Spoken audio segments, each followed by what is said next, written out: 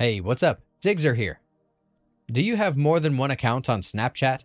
Wouldn't it be very convenient to access them all on one phone without switching to spare devices? In this video, I will show you how to save multiple accounts on Snapchat so you can easily switch between them, whether you're on an iPhone or an Android device. Let's go. To make sure that everything works the same for you, see to it your Snapchat is updated to the latest version.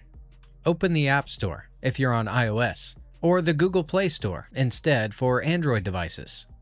Search for Snapchat, and click the Update button if available. After updating to the latest version of Snapchat, the next step is to sign in to your account so that your login information is stored in the app. Launch Snapchat, and click your Bitmoji icon in the upper left corner if you're currently signed in to one of your accounts.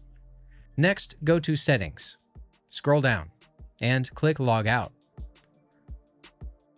On the Sign In page, tap Use Other Account, and provide the user credentials you want to add.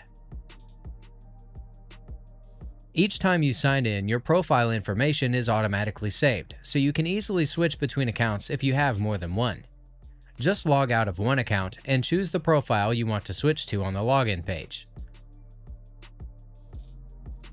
That's it. If I could help you, feel free to give this video a thumbs up and don't forget to subscribe. Leave a comment down below if you have any questions.